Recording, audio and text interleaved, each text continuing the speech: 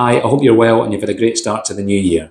So what's the market been like in January? So for me personally, coming back at the start of January, there were new valuation meetings in the diary straight away, and also requests for properties to go in the market throughout the month, with one particular house getting a lot of interest and selling for above the home report value in just 10 days. So that was a great result.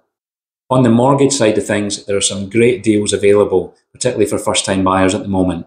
They can get a 95% deal, and there's also fixed rates available below 5%.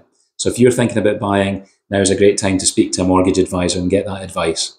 The update from surveyors is they're advising me that it's been a really busy start to the year with a good demand for new home report instructions, with one surveyor actually saying they're 15% up on home report instructions compared to when they began. So that really indicates sellers are confident that now is a great time to sell.